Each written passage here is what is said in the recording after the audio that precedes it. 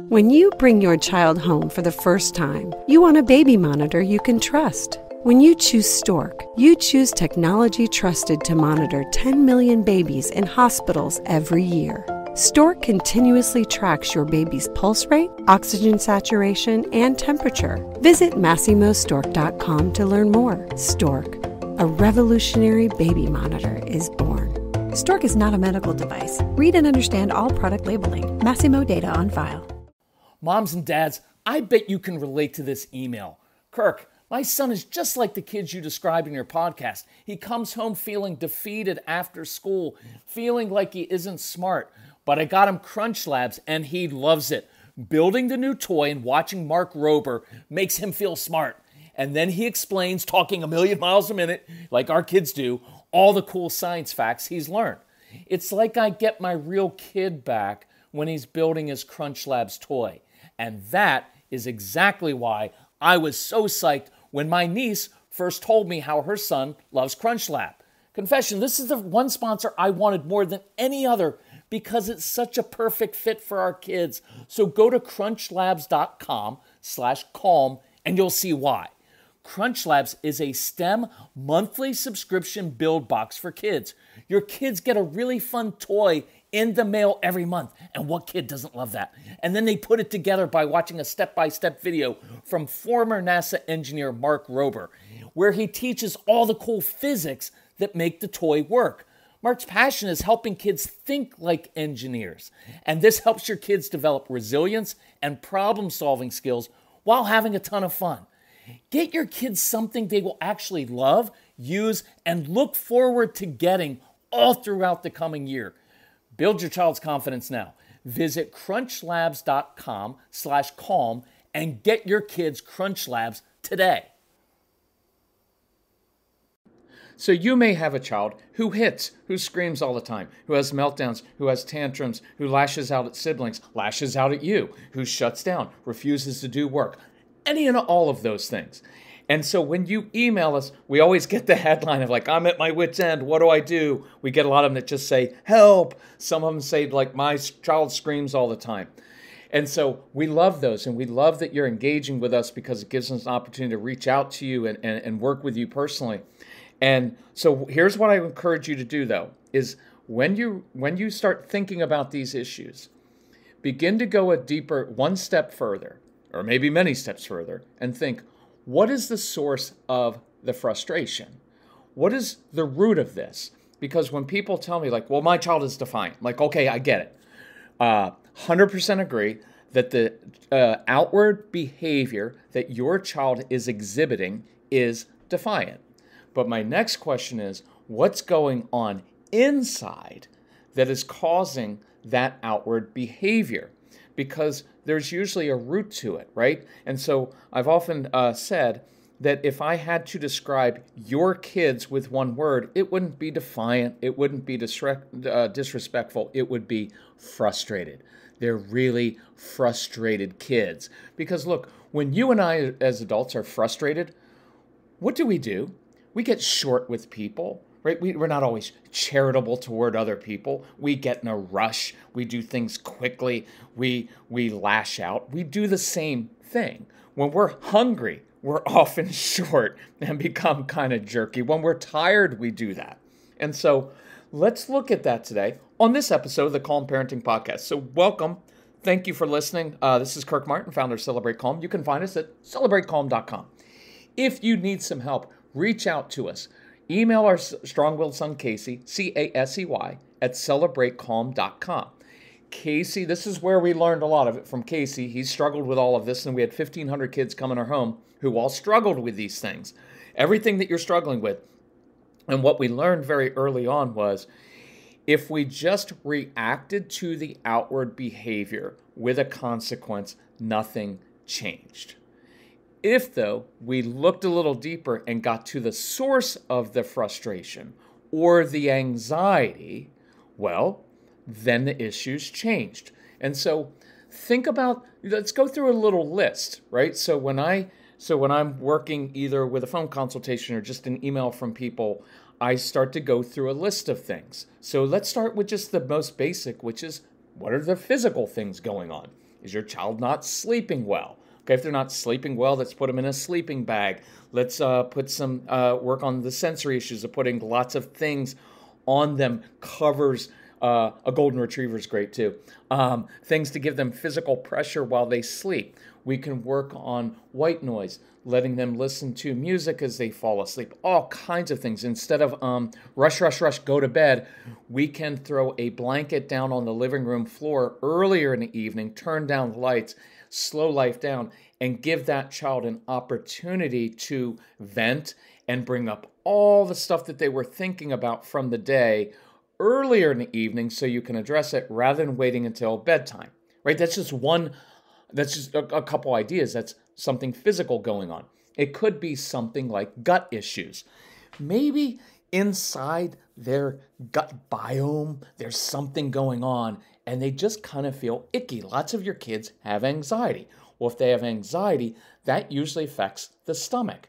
And so they kind of feel uneasy all the time, or maybe they don't eat right. They don't get enough protein. Maybe they eat simple carbs all the time. And it's bagels and breads and peanut butter and jelly and that mac and cheese and simple carbs that feel good on the stomach. Well, if your gut isn't feeling good, if your stomach's not feeling well, then you don't feel well and you're a little bit on edge. And so when your brother's making a little noise that you don't like, instead of saying, hey, could you stop? Because I don't feel well, a little kid or a big kid is going to lash out and hit him or yell at him, right? And so we're like, well, he's not being kind to his brother. Well, sure, he's not being kind to his brother, but just lecturing about being nice doesn't work if you don't get to the root of it. By the way, anxiety is a big one for your kids. I guarantee many of your kids who shut down, who are defiant, who refuse to do things, right? It's the old Taekwondo example of like, hey, you want to go to Taekwondo? And they're like, no, my stomach's kind of upset. And we're like, no, we're going to go. And then like, I hate you. You're stupid. You can't make me.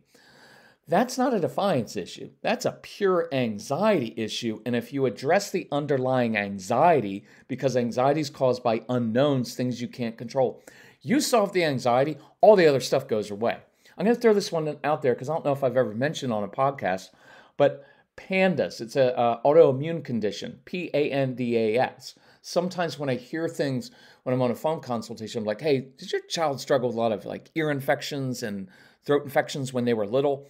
Because sometimes it can cause a condition, and you'll just have to look this up, PANDAS, and it will look like OCD issues. Well, if you're struggling with that, you're going to feel a little bit off, right? Sensory needs. This is a big one. Whenever I hear, oh, my child's biting, they're getting physical, they lash out, they hit, I go to, okay, what are the sensory needs? Is this a child who seeks physical pressure all the time?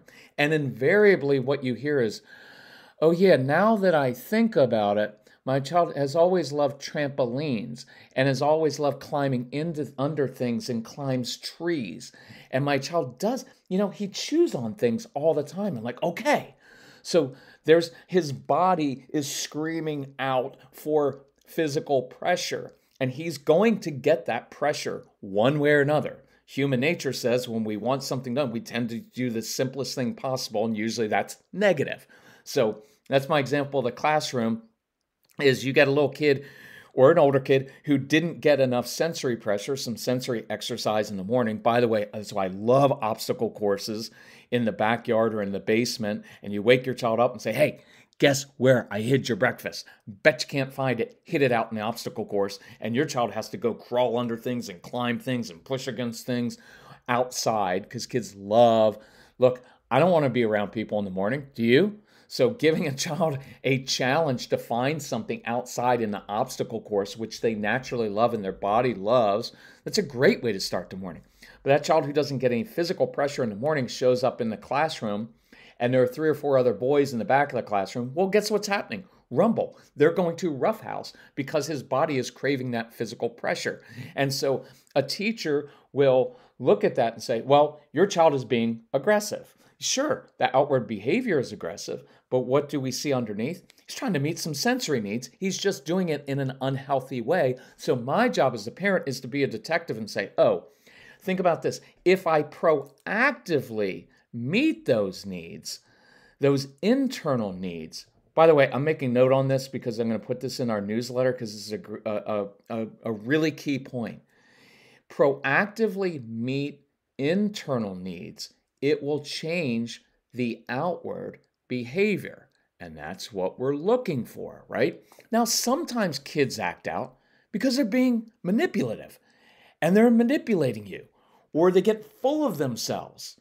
And so that requires a different response. Not like, you're full of yourself. It's just like, hey, I know what you're doing right now. It's not going to work in my house. It's just not going to work. I know what you're up to. What I think you really want is some intensity. So I'll give you some positive intensity, right? It could be that maybe you're a pushover and you're too gentle and too soft and too like that. And so your kids are, well, that requires a different response. And for you to learn how to be confident, calm, even, matter of fact, and be leader in the home. Or maybe they're doing things because they're getting back at that harsh parent that they have. Maybe the dad is kind of harsh and unforgiving, my way or the highway. So your child's acting up to get back at that parent. Okay, now that's a different route. And so now we can work on how are we parenting? How are we leading, right? And see what I mean. Now, it could be that your child acts out in certain ways because they need intense engagement. So I'll often reply back to parents and say, think intensity. Your child isn't looking for your attention. They need intensity, but positive intensity, not negative. You know what? If you keep that up, that's negative intensity. Positive intensity is, oh man, I love the way your brain works. And here's what you're looking for right now. Let's go do X. And I lead the child into an activity that meets those internal needs and really engages that child with some intensity, right? That will solve underlying problems. Boredom, I've talked about before. Many issues just come from your child is bored, whether in class or at home. And so what's going to happen? He's going to get up in class, walk around, talk to other people, get in trouble, or he's going to take it out on siblings to get a reaction. Well, there, the solution is purposeful missions. But here are some big ones I want you to think about. Sometimes your kids act out, whatever you want to call it, misbehave because they feel different than or less than their siblings. Sometimes, right? If I don't feel good about myself, I'm going to lash out at my sibling. That makes sense to me. Sometimes they feel frustrated at school. They feel stupid. Think about this, because many of your kids feel like an adult trapped in a child's world, right? Because they're better as adults. Imagine working a job that you're not really good at and getting negative feedback literally every day from your boss. And then when you share your frustration at night with your spouse also gives you negative feedback. Well, honey, if you would just apply yourself, you'd be angry, you'd be frustrated, and you would not like life. And you would make things very unpleasant in your home, especially if your spouse had a great job and kept getting promoted.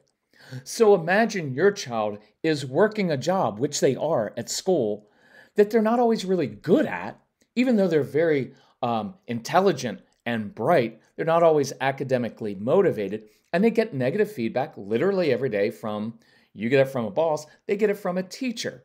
And then when they come home and share that frustration, then you give them negative feedback. Well, if you would just apply yourself.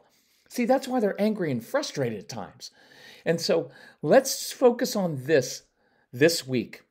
When your kids are struggling with something, begin going through a checklist, right? Is it something physical? Is it sleep? Is it gut issues? Is it something going on inside of them? Or are they just not feeling well, right? Are they feeling off inside? Is it a sensory issue? Is it that you talk too much and you lecture too much and it's just irritating? Or is it that you're too permissive? Or maybe one of you is too harsh. Maybe it is that they're just manipulative. They don't want to do and they're full of themselves. And you have to deal with that in a calm, even manner, but a very confident manner to let them know, I know what's going on. Maybe they need positive intensity and they haven't gotten that because the only time they get intensity is when they do something wrong. Maybe they're bored. Or maybe they just don't feel that great about themselves and we have to build their confidence. Go through that checklist this week and begin to think through those things. And I promise you, if you do those things, you can get to the root of the issue and change this. Because think about it, and remember that anxiety part. If you give your child tools to succeed, to deal with their frustration, to deal with their anxiety, they will then become more confident knowing they have tools to handle life.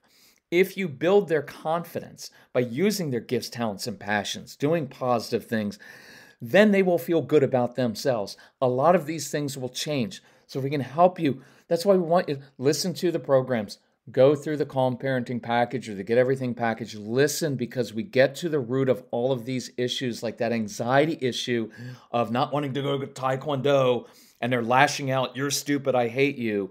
The solution isn't, you better get your butt in the car, you're going to lose all your video games. The solution is understanding that the root of that is anxiety, which is caused by unknowns. So if I were to take my child 3 days ahead of time to the Taekwondo place and say, "Hey, Mr. Taekwondo, listen, my son's going to be in your class, loves helping other people.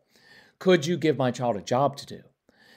And that Taekwondo guy says, "Oh man, I could so use your help. Listen, I want you here every week, 5 minutes early. When you get here, you're going to help me rearrange the mats, get set up for class. You up for that?" Most of your kids are going to be like, "Oh, yes, sir, I'll do that." So next week or 3 days later, when I come home and say, "Hey, we've got Taekwondo," what triggers in your child's brain isn't all the scary unknowns of, "Are we going to a new place? What if it's loud? What if the other kids pick on me because I don't get along with kids my own age?" All those things, that's not what they're thinking about. What triggers in the brain is, that guy said he needed my help, and I'm good at helping other people.